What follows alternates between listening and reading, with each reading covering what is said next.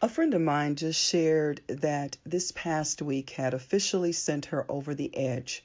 And unless a drastic change happened in our country, she didn't know how much more she could take.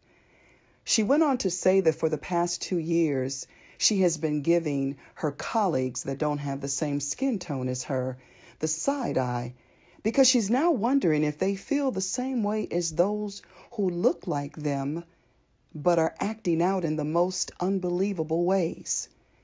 She talked about the uneasiness she feels with people that she once considered more than coworkers, and that she's beginning to believe that they too might have been waiting for someone to give them permission to kill us for sport once again, permission to call the authorities on us for nothing once again, permission to shout words and carry signs that hurt to the core once again, permission to go against everything the Word of God they claim to honor clearly states once again.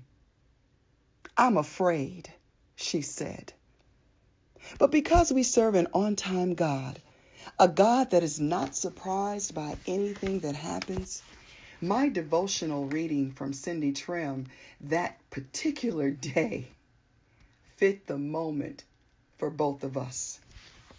It says, it's time to turn our eyes away from our circumstances and to the God who called Joseph from the prison cell, Moses from the desert, David from the fields, Peter from his fishing boat, and Paul from his terrorism.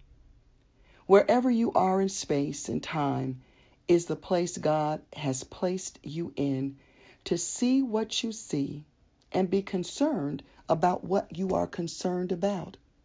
Chances are, what bothers you also bothers God.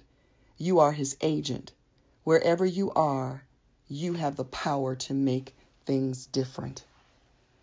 We ended our discussion with a prayer to a God that is consistent though the world is inconsistent. We prayed to our God in heaven that reaches the depths of the earth. We pray to continue to cling and believe that this too shall pass. And if we are to be used in this change, that we stop being afraid of things that have no power over our God. Reverend Male.